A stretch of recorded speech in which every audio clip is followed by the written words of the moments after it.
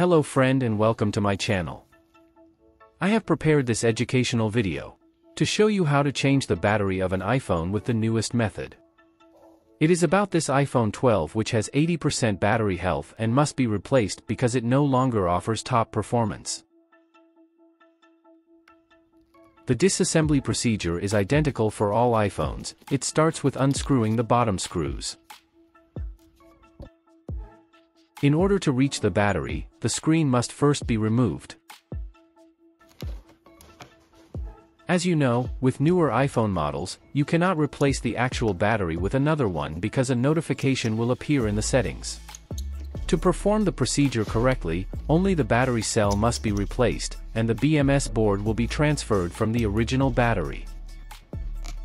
In the past, I needed a programmer to reset the battery's health, but now I found a product that does not require programming. It is enough to mount it on the battery's BMS. I will test this new method to see if it works. Stay with me to see this process in detail. After removing the adhesive tapes that hold the battery in place, I can remove it from its slot. The replacement part is this battery cell that does not contain the flex, because it will be taken from the original battery. Now, I can start to peel off the tapes that hold and isolate the BMS board.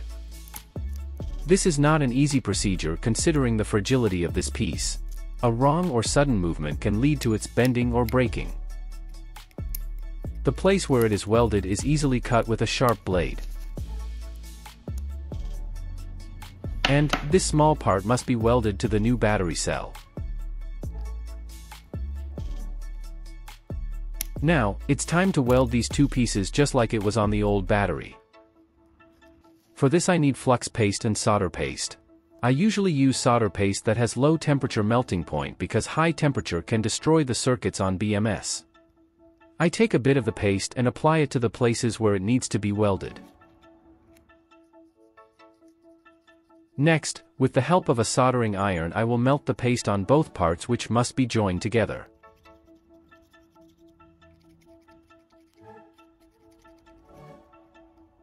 I aligned and fixed in position so that the welding between these parts is easy.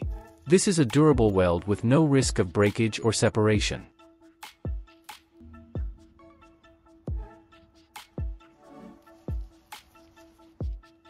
Now that the hard part is over, I can continue with gluing the insulating strips. In addition to the roll of insulation, the strips fix the BMS board to remain fixed in its place.